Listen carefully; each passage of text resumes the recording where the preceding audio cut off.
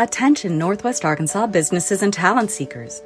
Introducing OnboardNWA.com, your hyperlocal job board crafted for our unique community. Struggling to find the perfect match for your job openings? Onboard NWA simplifies the hiring process, connecting you with the region's top talent through tailored talent matching solutions. Whether you're an employer seeking expertise or a professional looking for your next opportunity, Onboard NWA is here for you. Discover more at onboardnwa.com, and let's build the future of Northwest Arkansas together.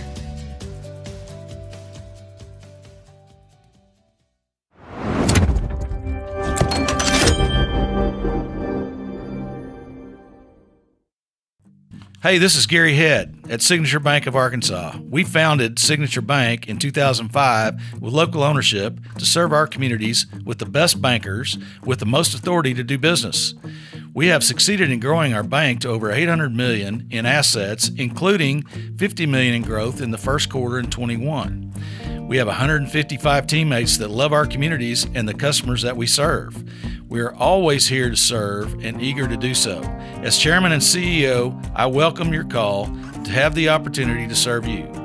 Please call 479-684-4700 or online at signature.bank and tell them that you heard about us at I Am Northwest Arkansas.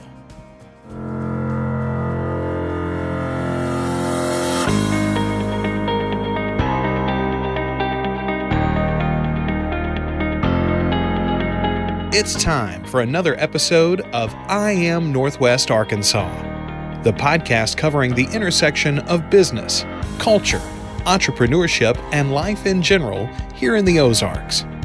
Whether you are considering a move to this area or trying to learn more about the place you call home, we've got something special for you. Here's our host, Randy Wilburn.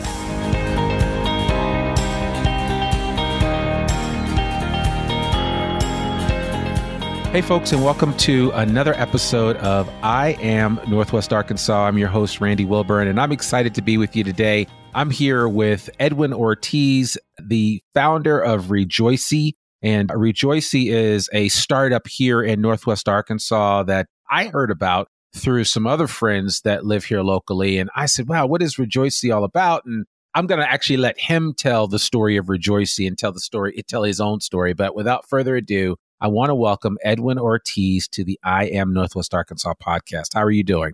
Doing great, Randy. Thank you so much for having me. I'm excited. Oh, man. No, it's great to have you here. And like I said, I really appreciate, your willingness to come on the podcast and share a little bit about your journey. One of the things that we always talk about is that the podcast is always focused on the intersection of business, culture, entrepreneurship, and life here in the Ozarks. And I'm sure you could talk about all of those, but why don't you just kind of give the audience an initial introduction into who Edwin Ortiz is, and then we'll kind of go from there and talk about this baby that you birthed called Rejoicy and what it's like. I mean, you have two babies at home, two beautiful daughters, but you also have another baby called Rejoicy, and I want to talk about that as well. So why don't you tell the audience a little bit about yourself? For sure. So, my name is Edwin Ortiz. I was born in Mexico City. Grew up there, moved to the U.S. when I was around 15, and I've been around startups my whole life. And graduated from Brigham Young University in Idaho, started business, more specifically supply chain, and then worked for a few years for a couple of Fortune 500 companies doing technology, supply chain, and retail in 8 different countries. And then started my first startup called Luncher. And it was this platform that made it easy for people to order lunch from their office and get it delivered for free. And it worked really well. We grew up to 80 offices up until March of 2020. And then all 80 offices closed. So at that point, it was interesting. And at that point, we decided to keep serving our customers, keep looking for ways to partner with the businesses that needed it here locally. And as we tried different iterations of what the product should be, we came up with Rejoicy, which is what we're working on fully now. And it's this it's truly the easiest way to set up an e-commerce website and for the community to shop local online. So you can think of it as this a farmer's market that never closes. Is, you can just, setting up your website is as easy as setting up your table at a farmer's market, and then people from the community can come and shop now from 39 local businesses in one place in one cart, and they can either get it delivered, pick up, or get it shipped. So that's what we've been working on for a good 7-8 months, and yeah, we're super excited to talk more about what that is.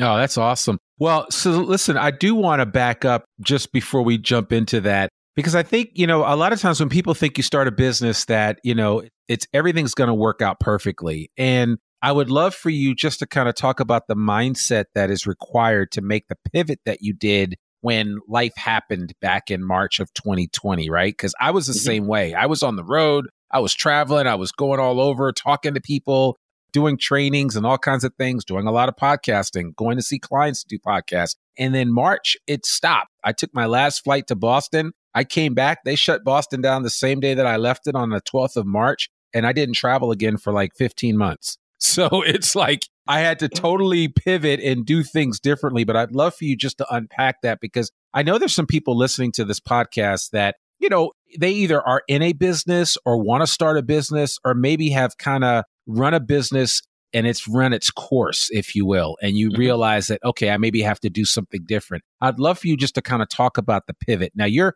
pivot was a little different than others because it was induced by a pandemic, but you share a little bit about that. 100%. Yeah, I think what's really interesting is, as entrepreneurs and, business owners, we have one job, and that job is to solve a problem. We need to solve a problem for someone, right? And I think the pivot for us was when the problem stopped being a problem, right? For us, it was when we were doing Launcher, we saw launch as something that took too long. You had to go drive through traffic, and you had all this, all these problems associated with it. When people were working from home, they didn't have that problem. All these offices were closed, so they no longer needed to, work from the office. So we saw that problem disappear, but there was all these problems that came up because of the pandemic. But there's, in general, there's always problems that are unsolved. So as we looked around, we saw all these different things that if we were able to solve them, it would make, local businesses more successful. It would make it easier for people to actually support local businesses, because we see it as, okay, people want to support local businesses, but sometimes it's hard to do it. So how do we solve for that? And I think what we've learned is that businesses don't fail because you fall. They fail because you quit. And we decided not to quit. And as a team, I mean, you probably lived through this. We had to pause and think about, okay, do we go and get a day job? Do we just high five and say, okay, we tried?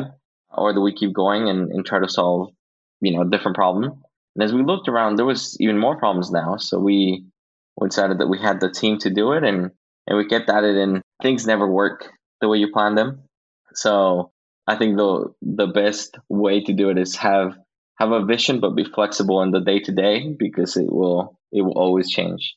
Yeah, you're right. You're absolutely right about that. Have a vision and be flexible with the day to day, because you just never know what other opportunities will present themselves. Were you the one that saw the writing on the wall with regard to the pivot to Rejoicy, or was there another team member that you were working with? And how is your team organized that you're currently working with? Yeah, so we have an amazing team. We have my co-founder, Luke Brown. He is our CTO. So he's responsible for all technology portion of it.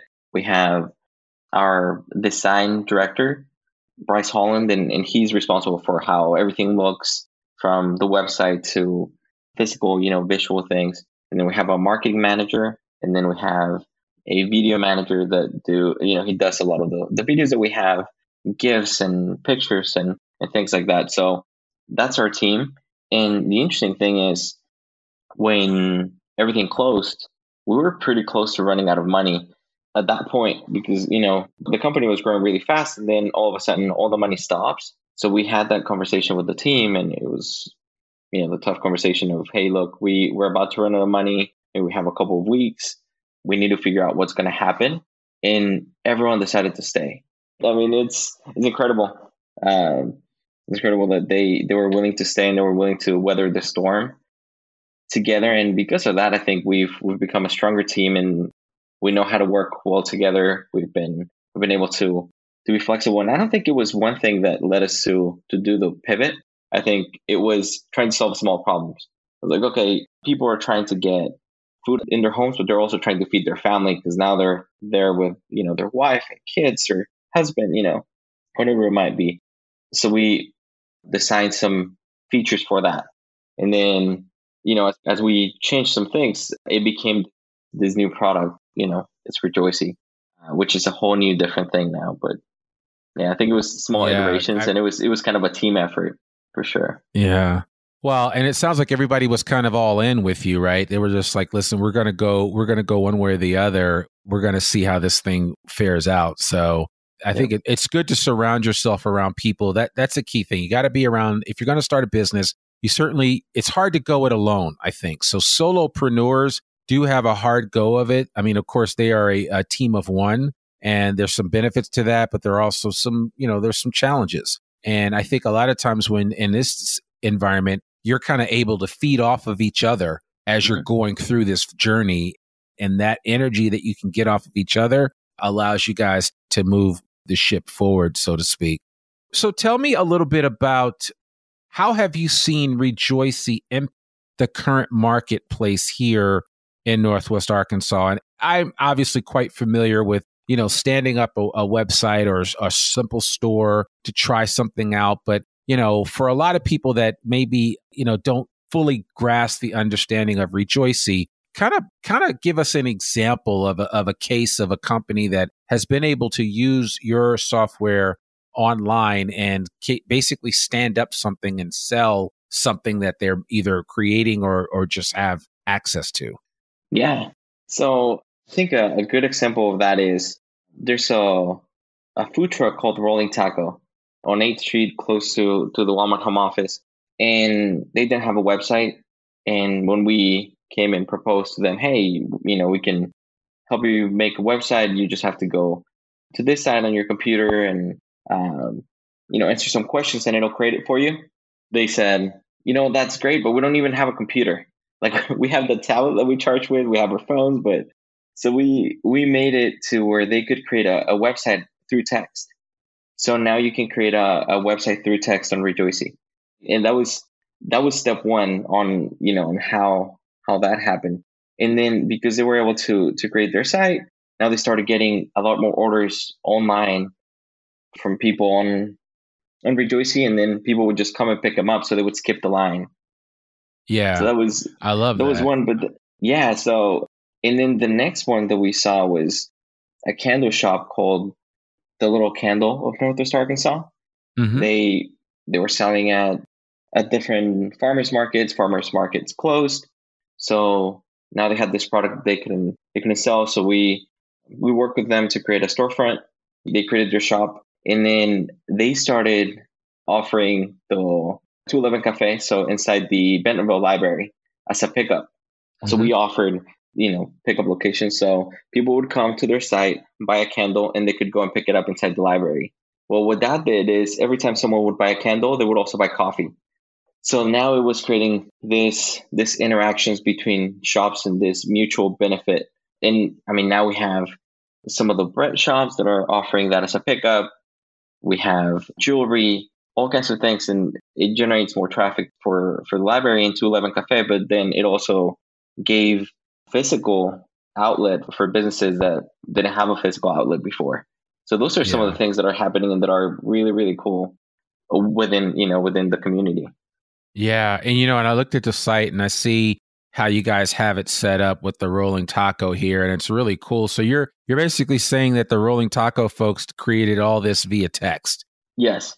Wow. And then I guess you prompt them for the images and everything, and they have all this up here. This is the one thing that, and people can go to rejoicy.com and actually view all the shops on Rejoicy. So there's a long list of shops that are available for people to check out, and that is rejoicy.com, rejoicy.com. and you can check out all the shops that are on here. But, it's funny because this really is a need that companies have. I can't tell you the number of local food trucks here in Northwest Arkansas that all they have is a Facebook page. And that's fine. But what I tell people all the time is that when you have a Facebook page, you're basically a digital sharecropper on somebody else's platform. And you've got to be able to set yourself up on your own platform and even be able to, so that people can come to you there. And then the next step is, I'd be curious to know, are you allowing people that are on your platform to then maybe set up an email list, or how does that work? Is that possible? Yeah. So what we do is shops on Rejoicy get their own link. So they don't, their customers don't have to come to the marketplace. They can come directly to them. And then we also give them their customer data. So they own their customer data. It's like they have their own site, which they control. They can control communication with the customer, but they don't have to go and build it on their own. So we wanted the best of both worlds of having the flexibility that you have of owning your own website while not having to deal with domains and, the paying a developer or, spending a bunch of hours trying to build it on your own. Yeah. So basically they have either option. They can just keep it right where they have it with you, or they can actually get their own domain and then point it directly to the site that you create for them. Yeah. I mean, and what they have today is like rejoicy.com/rolling taco. But now what we learned is a lot of the businesses don't mind that it's not their, it's not rollingtaco.com or whatever. Right, it's because they take that and they put it on Instagram, on Facebook, and now it serves as the link back to their own page. So the one for actually their, a separate domain versus their name wasn't as big as we want to be able to send them directly. So today that's the solution that we have is, you can send them directly to your site, or people can come through rejoicy.com and see all the businesses on there and discover new shops. So I love that. I think that's great. And I think people listening to this need to understand that it's not as difficult as they think, right, Edwin, to get something started. You just have to get it started, right? And I think of, as I hear you talk about your story and the pride that you have and the work that you guys have put in, and, I kind of think back to the folks that started Shopify. And, they started, a lot of people don't realize this. The guy that started Shopify, correct me if I'm wrong, but he was a snowboarder.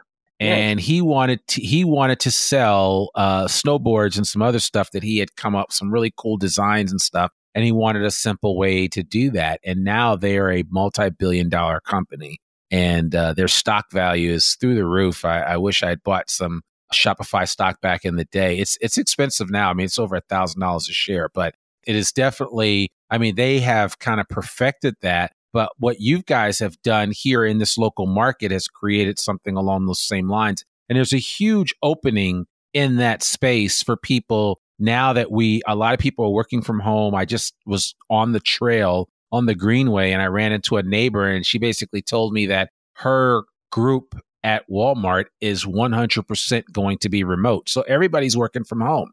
Yep. And just that one group, and not all of Walmart. But I want to be clear that is going to be one of the differences that we see moving forward, is how people work, where people work, how people set up businesses, where people set up businesses. So Rejoicy is kind of perfectly positioned to take advantage and to create that viral marketplace that kind of needs to be created for people to sell their wares.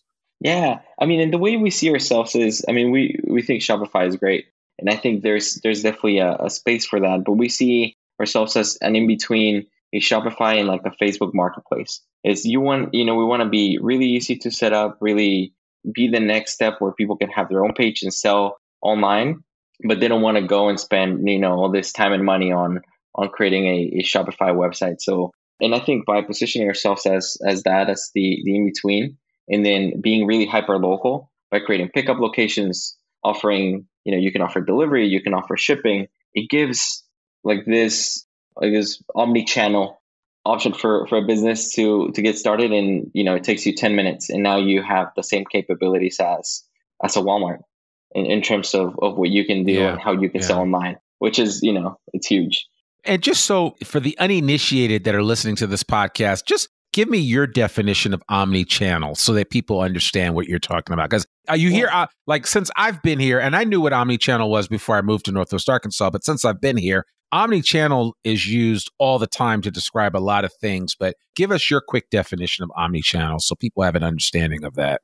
Yeah, I think the simple definition is making it easy and available for people to shop your goods anywhere in any way they want, right? So if they want to physically go to a store, they can do that. If they want to go and see what's available there and then order it for shipping, they can do that. If they want to order online but then pick up in store, they can do that. So it's really making it easy for people to buy your product from anywhere and interact in different forms. Because of the extra option of the pickup and some of the events that we're going to start doing, starting with the one this Wednesday, it gives people the ability to showcase their product, showcase who they are physically, but then also give all this other options for people to shop their product. So it's pretty cool. Yeah, and that definitely makes sense. So two things. One, I know that this podcast won't be out by the time this event happens. So do you think this will be the first of many events like this? Yes. Yeah. So okay. this is What's the event called? What's it called? So this one is for makers. So I think it's, I don't say we call it like meet your makers. And the idea is like you're going and you're meeting makers from the community and interacting with them. We have some amazing talent in this area. And once you actually see the stuff that they do and you get to appreciate the things that are available, and also the reason why sometimes local tends to be a little more expensive is there is some really high quality stuff happening. So it's really cool. Yeah. I'm just curious. Do you know Joel Gordon? Maybe.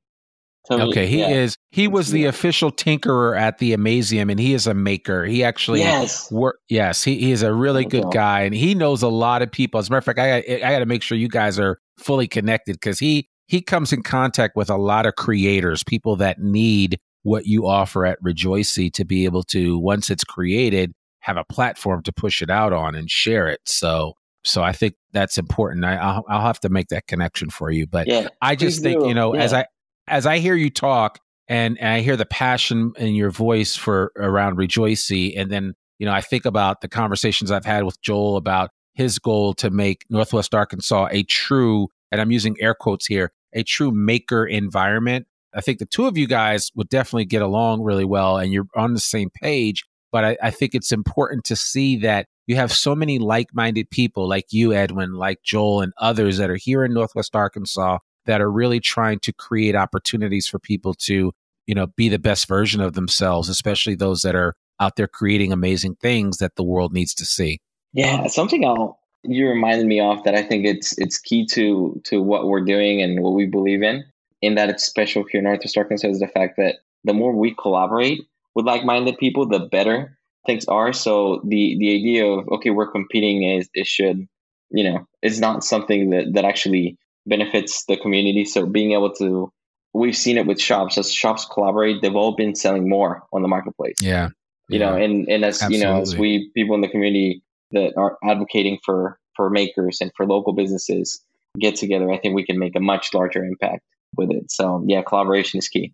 Yeah, no, I agree 100%. Now I'm curious, so you said you did some tech work in the past, but are you the one that's doing some of the programming in this, or do you have other people that are doing the heavy lifting with the programming piece of it? Yeah, so Luke Brown, my co-founder, he's the one doing the heavy lifting with the development. He previously worked for JB Hunt, and then he also worked for RevUnit. He was a senior developer at RevUnit, so he worked on the Sam's Club app and Chick-fil-A app and stuff for Walmart. So he has a lot of experience on just retail technology and distribution and things like that. And then on my side, I work in technology, more on the program management and implementation side of things. Sure. So it's just a good way for us to work together. We're good partnership there. And that's a great point. I think people listening to this should recognize that you're not going to know how to do everything. Some people are tremendous marketers that need to be mated with people that can actually get the stuff out and execute. Some people are tremendous talents on the technical side, but not so much on the marketing side. So you kind of need to find those individuals, the yin and the yang that kind of weigh things out. And it sounds like you found several pieces of the puzzle that have made Rejoicy really special in terms of what you guys are trying to do. 100%. I think it's so much better to have a team, especially when you're trying to make something big. I think that's the key. I think if at one point you're thinking about, having your kids work, in the business and, get them the discount on the phone, company phone line or whatever. Yeah, maybe have a business, just with you, and your family. But I think if you're trying to make something big, it makes all the difference to have the right people working with the right team, absolutely. and then incentivized well, right? So they need to have ownership on the company. They need to feel like they, their contributions will also impact them in the long term. And I think that's what we've been trying to do. And I'm super proud of the team that we've been able to create because of that.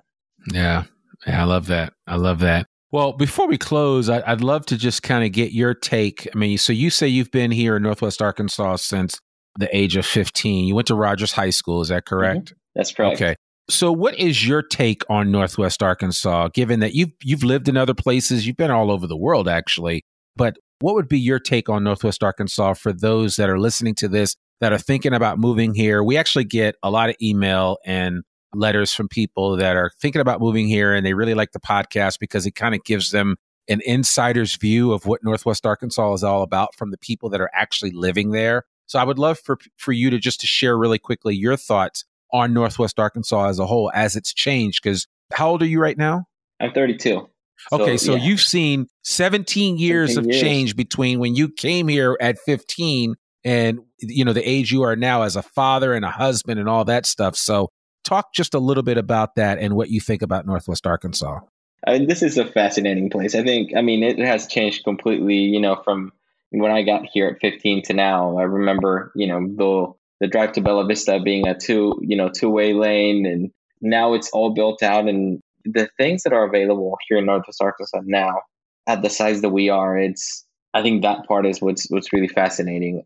I've been in some really large cities that don't have things that we have in Northwest Arkansas, and I think the ability to, as a business owner, the ability to reach talent, like really high talent, and network with people that have done really interesting things it's probably greater than any other place I've lived in. Plus, you have the ability to live in a pretty safe area with not as much traffic, where you can go and have a meeting and then be home and 10 minutes later, and go ride your bike and go running and do all kinds of things in a pretty small time frame. So it is a special place.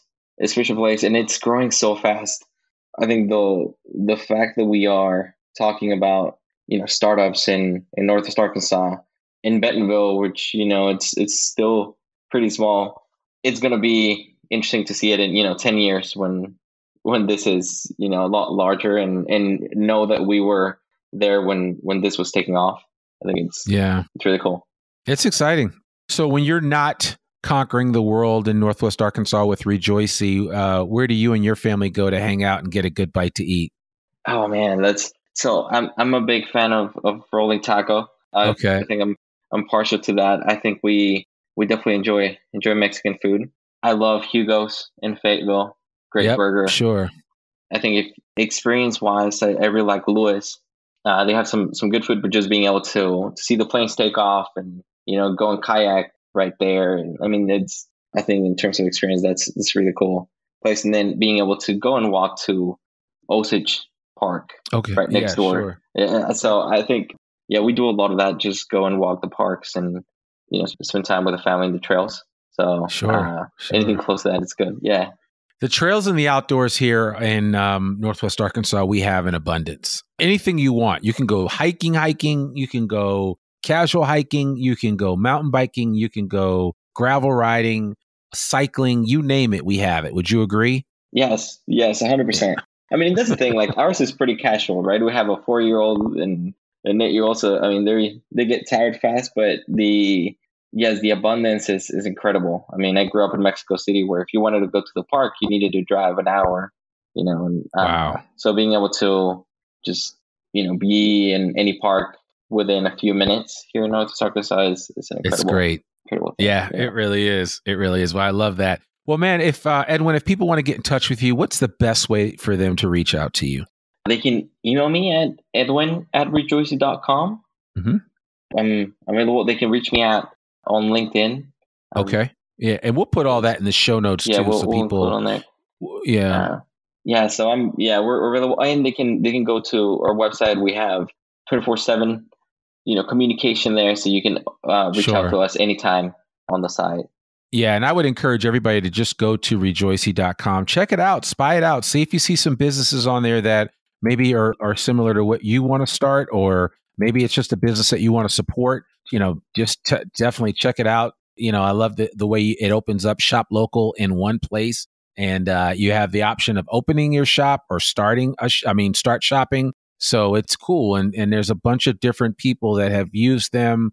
You got Tyson on here, 211 Cafe, Bites and Bowls, Two Locas, Rolling Taco. So, there's already a proof of concept here, and there's a lot of good things happening. And it's just a well thought out, well put together website. So, Edwin, I want to congratulate you and the team, Luke, and the rest of the folks for doing such an amazing job. And especially, to see this baby birthed in the pandemic. People will ask all the time, did anything good come out of the pandemic? Well, Edwin, you can raise your hand and say, yes, Rejoicy.com came out of the pandemic, and we have never looked back, and we're keep moving forward. So congratulations, sir. Randy, thank you so much. Absolutely. Absolutely. Well, folks, there you have it. That's another episode of the I Am Northwest Arkansas podcast. To learn more about us, or to read or download the show notes from today's episode, visit IAMNorthwestArkansas.com. You can listen to this podcast and sign up for our free newsletter to keep up with us and all things NWA. Sign up today.